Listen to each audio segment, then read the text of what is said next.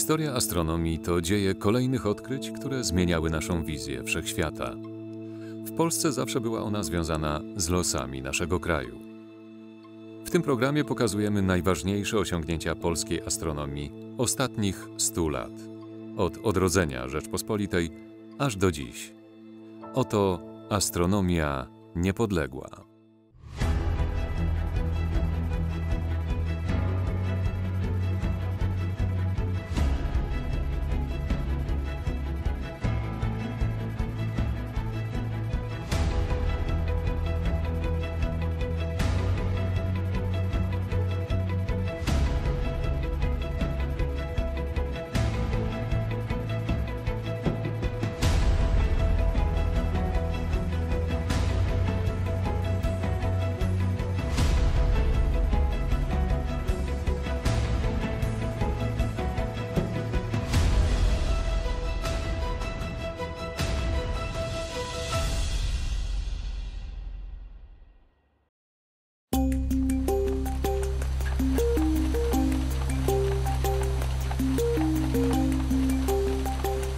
Historia astronomii w niepodległej Polsce w szczególny sposób zapisała się na kartach Uranii. To najstarsze, ukazujące się do dziś polskie czasopismo poświęcone badaniom kosmosu. Urania ukazała się tuż po odrodzeniu wolnej Rzeczpospolitej. Jej historia jest ściśle związana z losami Polski, a na jej łamach można odnaleźć świadectwo rozwoju polskiej astronomii i najważniejszych światowych odkryć ostatnich 100 lat. Pierwsze numery Uranii ukazały się w latach 1919-1920. Nie były one jednak dziełem naukowców. Powstanie czasopisma to niezwykła historia trzech warszawskich maturzystów. Stanisław Mrozowski, Stefan Kaliński i Jan Mergenthaler byli młodymi pasjonatami, którym zamarzyło się wydawanie periodyku dla miłośników astronomii. Co ciekawe, przez długi czas sądzono, że żadne egzemplarze tych pierwszych zeszytów Uranii się nie zachowały. Dopiero w ostatnich latach udało się je odnaleźć. Profesor Jarosław Włodarczyk natrafił na to niezwykłe znalezisko w rodzinnym archiwum przekazanym do Instytutu Historii Nauki Polskiej Akademii Nauk. Rodzina Wasiutyńskich przekazywała Archiwum Polskiej Akademii Nauk materiały związane z działalnością wybitnych przedstawicieli tej rodziny. Pilotował to dr Tucholski z naszego Instytutu Historii Nauki Polskiej Akademii Nauk.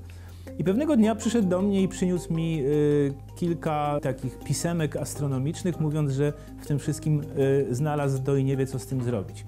Jednym z członków tej rodziny był Jeremi Wasiutyński, astrofizyk, no i przede wszystkim autor fantastycznej książki poświęconej Mikołajowi Kopernikowi, który jeszcze przed wojną opuścił Polskę, jadąc na stypendium i potem już nie wrócił. W ten sposób, jak sądzę, dzięki młodzieńczym pasjom Jeremiego Wasiutyńskiego trafiły do nas pierwsze numery Uranii, o których wiedzieliśmy, że kiedyś powstały i zostały wydane, ale których nikt do tej pory na oczy po II wojnie światowej nie widział. To pisemko pojawiło się właściwie jako efekt miłośniczej działalności kilku warszawskich gimnazjalistów. Dokładnie byli to trzej młodzieńcy, panowie Mergenthaler, Kaliński i Mrozowski. Wspierani byli przez urzędnika pocztowego pana Białęckiego, który był sam miłośnikiem astronomii, a co najważniejsze miał teleskop o średnicy 10 cm. I oni założyli koło miłośników astronomii w 1919 roku. Za tym poszedł pomysł drukowania pisemka. Podobno pan Białęcki dał mu tytuł Urania, wymyślił go i tak zostało. W tym pisemku wspomniani miłośnicy astronomii zaczęli drukować artykuły, które właściwie z jednej strony relacjonowały najnowsze odkrycia związane z kosmosem. Na przykład Jan Mergenthaler opisał wyniki słynnych obserwacji zaćmienia Słońca, które potwierdziły przewidywania ogólnej teorii względności Alberta Einsteina. Z drugiej strony pojawiły się tam teksty, które były tekstami poradniczymi, jak obserwować na przykład gwiazdy zmienne. No i wreszcie na końcu każdego numeru była zamieszczana mapka nieba odpowiadająca porze roku. To wymagało sporo pracy, ponieważ skład był zrobiony w postaci maszynopisu. Ręcznie wmontowane w maszynopis były nieliczne ilustracje, plus wspomniana mapka nieba, a potem całość drukowano w drukarni techniką litograficzną. Wydanie 4. numeru Uranii przerwała wojna polsko-bolszewicka.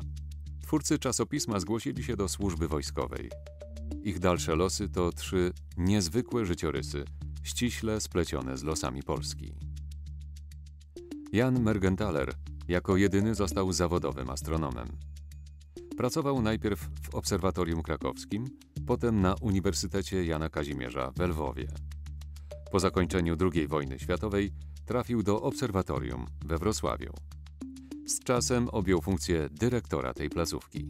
Przyczynił się do rozwoju zupełnie nowych dziedzin astronomii, heliofizyki i badań kosmicznych.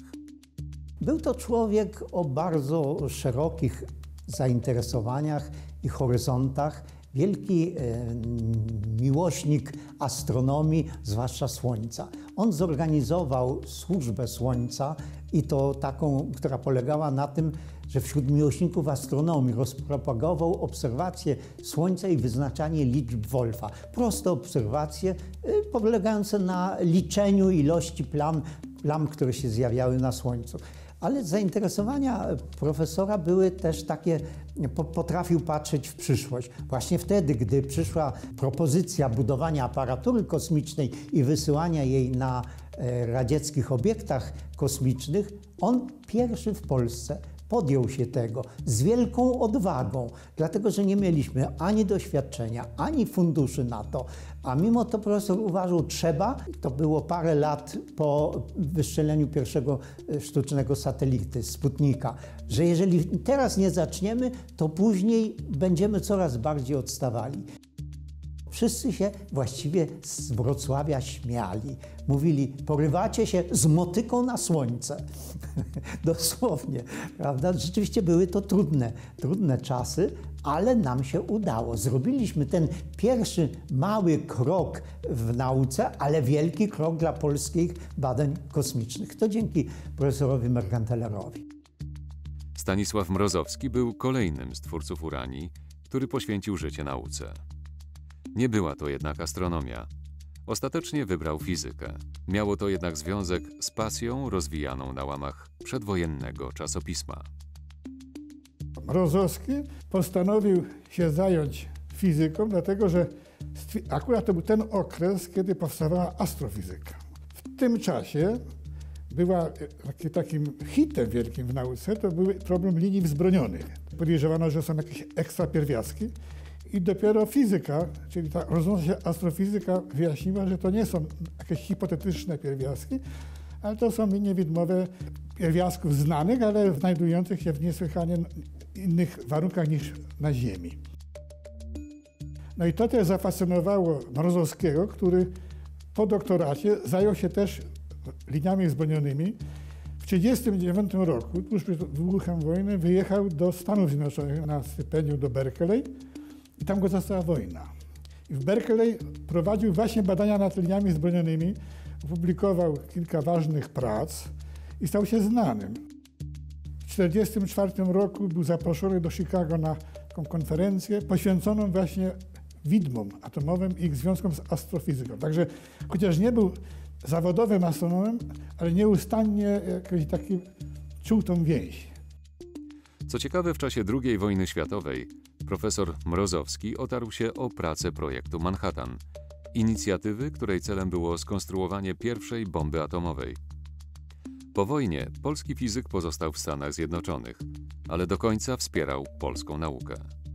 W roku 1990 otrzymał za to tytuł doktora honoris causa Uniwersytetu Mikołaja Kopernika w Toruniu. Ostatni z twórców Uranii, Stefan Kaliński, obrał zupełnie inną drogę. Początkowo podjął studia astronomiczne. Był jednak zmuszony zająć się rodzinnym majątkiem ziemskim na Zamojszczyźnie. Jego dalszy życiorys to niezwykle burzliwa i zagadkowa historia. Członkowie rodziny Stefana Kalińskiego do dziś starają się ją odtworzyć. Niewiele wiemy na temat tej historii. nie ma danych, nie pozostały.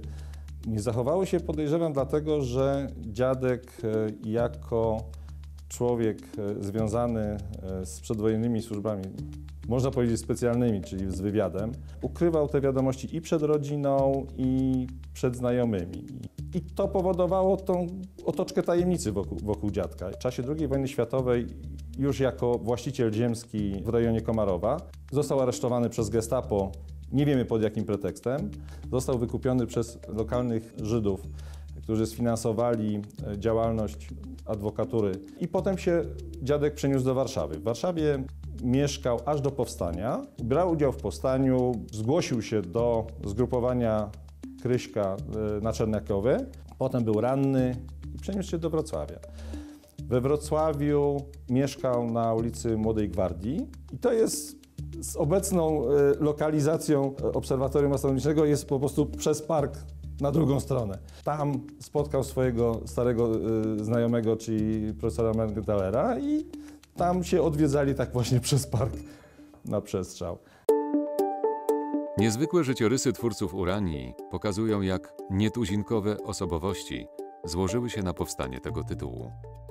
Dalsza historia samego czasopisma potoczyła się jednak niezależnie od jego pomysłodawców. Urania powróciła jako oficjalne wydawnictwo Towarzystwa Miłośników Astronomii. Pierwsze numery ukazały się drukiem w roku 1922. Czasopismo zaczęto wydawać regularnie, opisując najważniejsze problemy ówczesnej nauki o kosmosie. Pierwszym redaktorem został profesor Felicjan Kępiński, gimnazjalny opiekun założycieli tytułu. Redakcja mieściła się w murach Obserwatorium Astronomicznego Uniwersytetu Warszawskiego przy Alejach Ujazdowskich. Pod koniec lat 30. profesor Eugeniusz Rybka przeniósł ją do Lwowa na Uniwersytet Jana Kazimierza. Historię Uranii ponownie przerwała wojna. Bardzo szybko podjęto jednak starania o przywrócenie tytułu. Jednym z wieloletnich redaktorów tej odrodzonej po wojnie Uranii był profesor Andrzej Kajetan-Wróblewski, późniejszy rektor Uniwersytetu Warszawskiego. No oczywiście podczas okupacji wszystko było zniszczone, ale przetrwało kilku astronomów przedwojennych. Między innymi ogromną rolę odegrał Jan Gadomski, który przed wojną był adiunktem w Obserwatorium Astronomicznym Uniwersytetu Warszawskiego. Przetrwał wojnę, potem znalazł się w Krakowie i w Krakowie właściwie odrodziło się Towarzystwo Miłośników Astronomii oraz pierwsza Urania. On był redaktorem przez pierwszych kilka lat.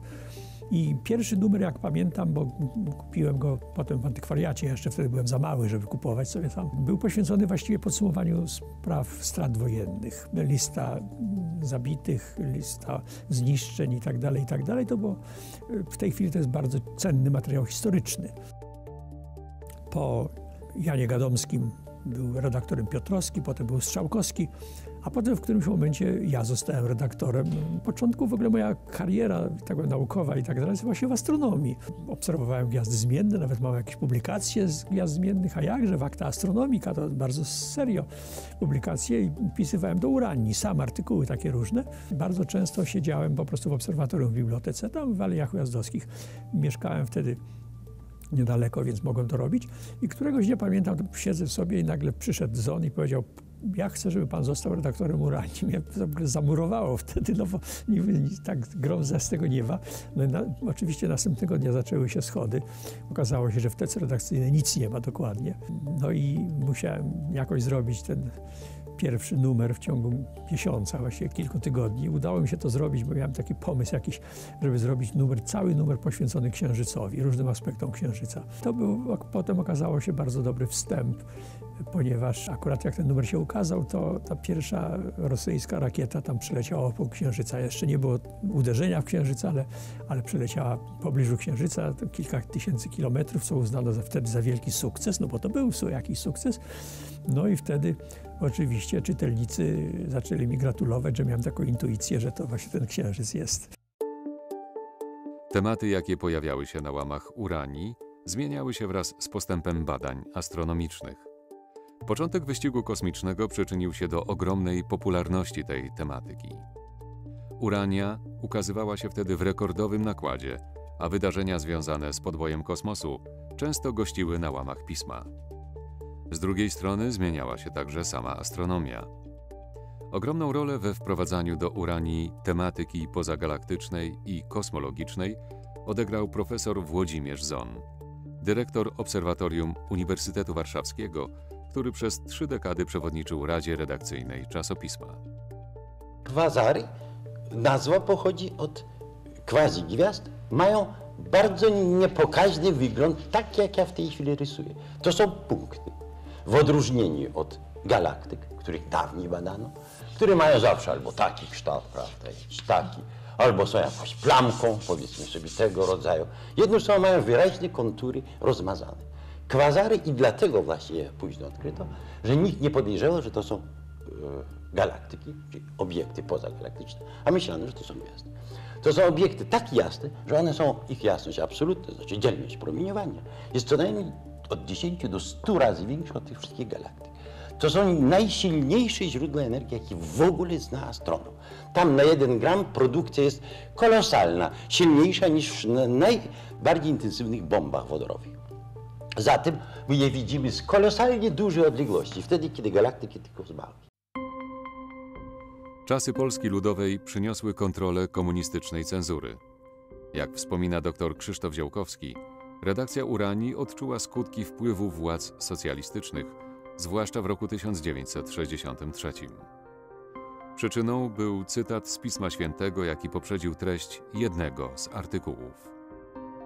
W Uranii grudniowym numerze w roku 1963 redaktor Andrzej Wróblewski umieścił jako pierwszy artykuł Felicjana Kępińskiego, profesora Felicjana Kępińskiego, artykuł na temat Gwiazdy Betlejemskiej. No wiadomo, grudzień, Boże Narodzenie, warto mówić o zjawisku, o którym właściwie astronomowie nic nie potrafią powiedzieć, na które domaga się również jakiejś interpretacji astronomicznej, to znaczy Gwiazda Betlejemska.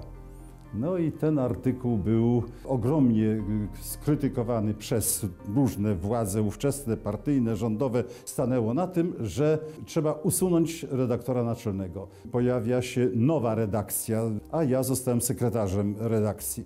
A ja pamiętam jeszcze późniejsze lata.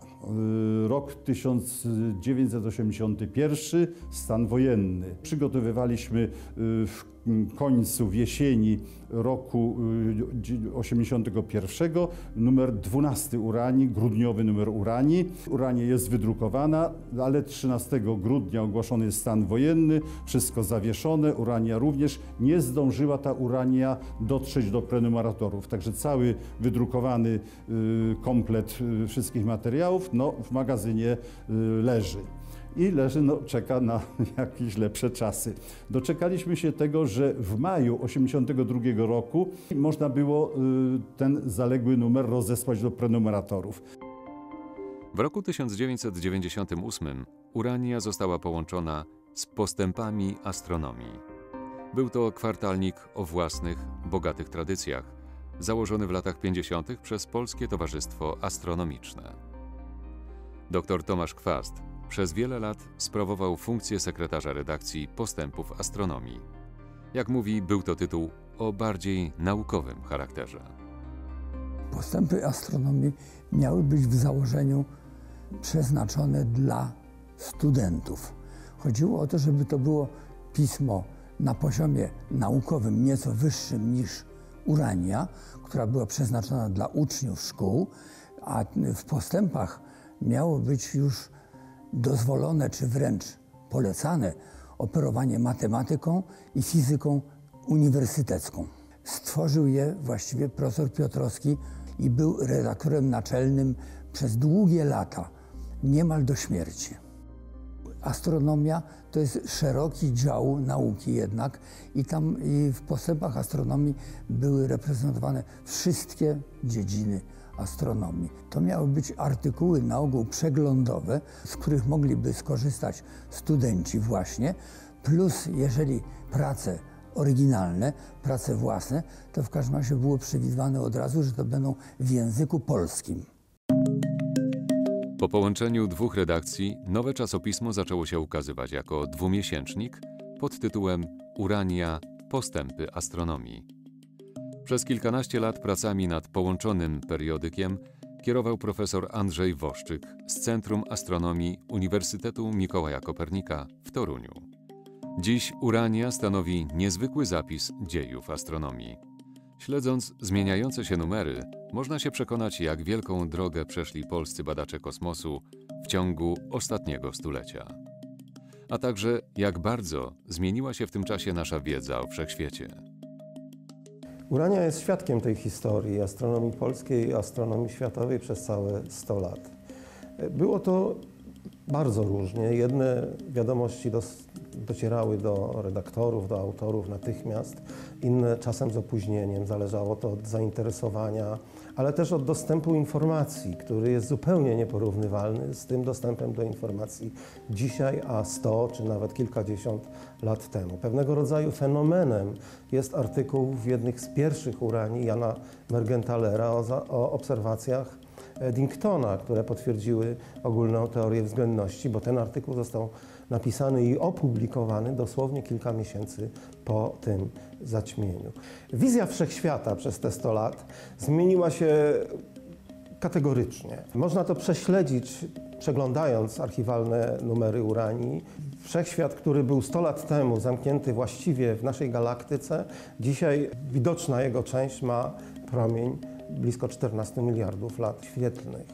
To nie tylko wszechświat jako całość, ale to jego szereg elementów, które go budują. Budują galaktyki, budują przestrzeń międzygalaktyczną.